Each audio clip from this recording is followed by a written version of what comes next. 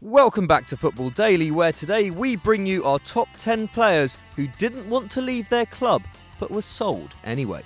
10. Robinho. We begin with a player who didn't even know where he was being transferred to until the very last minute. In 2008, Brazilian wonderkid Robinho actually asked to leave Real Madrid, but he was not sold to the club he wanted. That summer, offers came in from a host of Europe's top clubs, including financial juggernauts Chelsea. Robinho said he was desperate to join the Blues, who had just signed up Big Phil Scolari as manager, a legend who had won the World Cup with Brazil in 2002.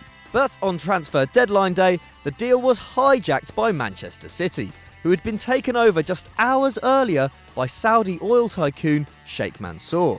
A British record £32.5 million took Robinho to Manchester, with the deal done without a medical or the forward's full understanding of the terms of his contract. The next day, Robinho said, "Chelsea made a great proposal and I accepted." Oh dear. 9. Angel Di Maria. Another Madridista who was cast off to Manchester, Angel Di Maria was very much set on staying in the Spanish capital. Brought to the Bernabeu from Benfica in 2010 for around €28 million, Di Maria gradually became one of Madrid's most influential players and blossomed into an absolute monster in 2013-14. In a team containing Ronaldo, Bale and Benzema, the Argentine attacking mid was Los Blancos' best player as they won that all-elusive 10th European Cup. But that summer, James Rodriguez wooed audiences with his performances for Colombia at the World Cup, and Florentino Perez smelt his commercial value rise. Real swooped for James and made Di Maria, who was a far superior player, their sacrifice. Against his wishes, he was offloaded to Louis van Gaal at Manchester United. He flopped, as did Rodriguez, and there were no winners. 8. Emmanuel Frimpong. Former Arsenal player and inspiration for the classic British catchphrase, "You just got Frimponged," Emmanuel Frimpong never really looked like becoming a legend at the Emirates. But he was nevertheless incensed when he was deemed surplus to requirements by Arsene Wenger. A player who entertained fans far more with his lethal Bizzle-endorsed social media presence than his technical ability on the field, Frimpong was let go by Arsenal in 2014, aged just 22.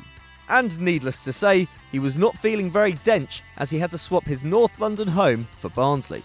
But Frimpong was clearly concerned with one thing in particular: women. Following his move to South Yorkshire, he tweeted, "How am I gonna draw girls now?" clearly afraid his pulling power would be drained in the Championship. But he obviously thought too much of himself. 4 months later, Barnsley released him. 7. Aaron Lennon. In January 2015, Aaron Lennon was sent on loan to Everton from Tottenham after 9.5 years of service at White Hart Lane. Lennon had gone from boy to man at Spurs, notching up over 250 league appearances and starring for them in the Champions League. A lethal force on the right wing on his day, Lennon was widely regarded as one of England's most underrated talents. But with his ongoing injury problems and the rise of Eriksen and Lamela, Lennon was let go, despite wanting to stay and fight for his place. On arrival at Everton, Lennon looked less than amused, but following some good form in his first half season, the winger came round to life in Liverpool.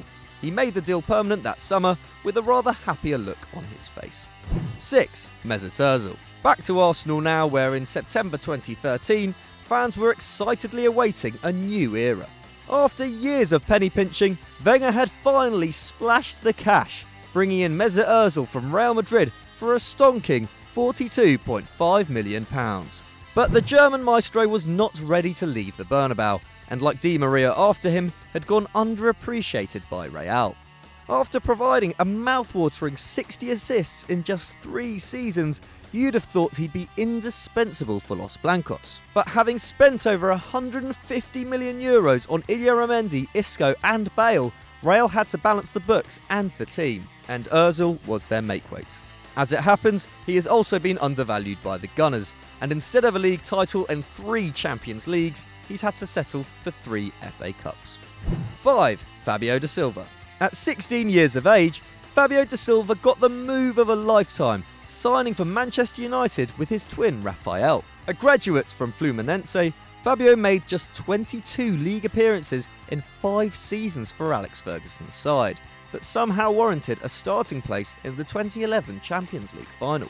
But in 2013, just as Rafael was establishing himself as a regular in the team, Fabio was considered surplus to requirements at Old Trafford. He was sent out to QPR on loan, but it was not the step down from playing under Ferguson to Mark Hughes that was his prime concern. Fabio had never spent more than 2 days apart from his twin brother, and when he moved down to London, this turned into months. Poor guy. 4. Jaap Stam. Another Old Trafford exile at number 4 here, and one who was far more missed than our man Fabio.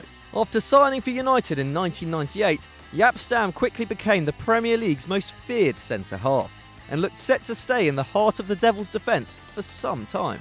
But just as the 2001-2 season was getting underway, Stam was sold against his will to Lazio.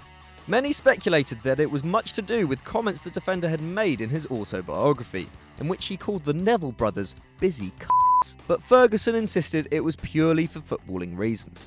Either way, it was clear Stam was not ready to leave Old Trafford. "I've never wanted to leave this club, I love it here," he said.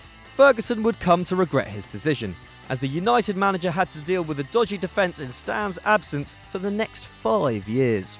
3. Radamel Falcao. During his first years in Europe, Radamel Falcao was an absolute talisman. The Colombian became the hottest striker on the continent, as his ridiculous goals tallies helped Porto and Atletico Madrid to victories in the Europa League. But despite a frankly ridiculous 70 goals in 91 games for Atletico, Falcao was let go by Los Rojiblancos, who were unable to turn down Monaco's €43 million offer in 2013. But the striker, at home in Madrid where he was forming a deadly partnership with Diego Costa, didn't want out. And things only got worse for El Tigre in the Principality, as an ACL injury jeopardised his career for nearly 3 whole seasons. By 2016, Falcao tried in vain to return to Atleti while playing at Chelsea, but a move did not materialise. Luckily, he has regained some of his form back at Monaco. 2. Dimitri Payet. In 2015-16, Dimitri Payet became one of the Premier League's best-loved players, performing wonders for West Ham. But during that stellar season, the French playmaker's outstanding performances masked his homesickness. Following a move to Marseille in 2013, Payet and his family found their home, while his playing style was transformed at Olympique by Marcelo Bielsa. So understandably, he wasn't best pleased when the club were forced to sell and he was forced to leave home for East London. In 2016, West Ham's teething problems at the London Stadium coincided with Payet's own dip in form. And when Marseille were taken over by American tycoon Frank McCourt that October, his mind drifted elsewhere. So in January 2017, after much protest from the West Ham hierarchy, Payet finally got his move back home. 1. Iker Casillas. There was very little argument about this one. Iker Casillas will always be considered a legend at Real Madrid, but his exit from the Bernabeu left a sour taste, to put it lightly. Having joined at the age of 9, Casillas captained Los Blancos to La Liga and Champions League titles, while leading Spain to the Euros and the World Cup, cementing his place as one of the greatest goalkeepers in history. But during his final years in Madrid, Iker encountered some difficulties. First with Jose Mourinho, who did the unthinkable and dropped him after the keeper spoke with Barcelona players over national team matters, and then with the Madrid supporters, who did something equally unthinkable by whistling him from the stands. Casillas' relationship with Florentino Perez also broke down, and as time went by, the club captain was ushered out of the door by the president. The keeper was then humiliatingly made to face the press before he left for Porto, unaccompanied by any club officials and without a hero's goodbye. An utter disgrace, but it is Florentino Perez, so are we that surprised? So we hope you enjoyed that, and if you want to check out more of our videos, then click here on screen. Don't forget to like and subscribe and get on our Snapchat and our Twitter.